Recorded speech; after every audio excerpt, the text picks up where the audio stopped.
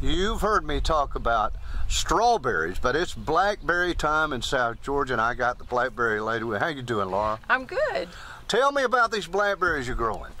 Well, we have come up with a new system to plant them on, and we're trellising some of them. We have some of our original ones where you can pick on both sides, but these are unique because they lay down through most of the season, and when they set their blooms, we've got them turned so that they set the majority of them on one side, and then after they've set, we roll them back up, and so you can see all the berries set pretty much on one side, so the picking is very easy. Oh yeah, yeah.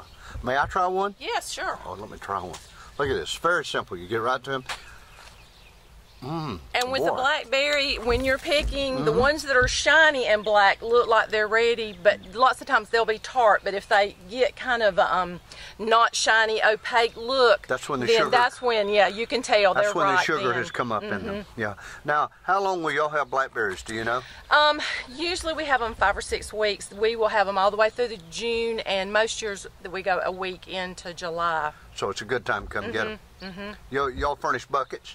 We do. We furnish a gallon picking bucket, and you pick in it and then take it home. Heard something about peaches. You got some peaches? We do. We've got several varieties for the next 3 or 4 weeks. Same thing. We should have those through the end of June also. Laura, what are we looking at now? These are peaches. Peach, boy, those are pretty. Yeah, they're just beginning to come in. We've had an early variety, but we've got several, so we'll have these on through the month of June too. And we let people pick, and we usually have them already picked. So if you wanted them already picked, you would need to call and check to see. You can take a bag with you, can't you? No problem. What type are these? Is there a particular type? We've got 4 or 5 different varieties. There's some early ones, Gulf Prince and Gulf Crest.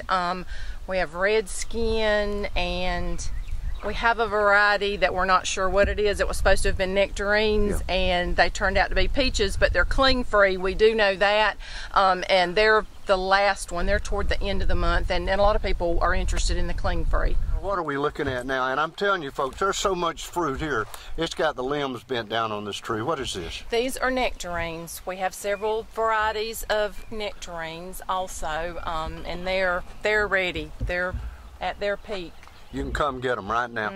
Let's talk about what days a week y'all are open. We're open Monday through Saturday from 8 to 7, and then on Sunday afternoon from 1 to 6. So bring the family, pick, bring, y'all got buckets if you don't have them? We do, and yeah, if you want to pick, like we do the gallon, or if you really want a lot, we've got 5-gallon buckets, or you can bring your own. You can buy a little or buy a lot, it don't matter. Just come spend the time and have a good time. Tell them how to find you now.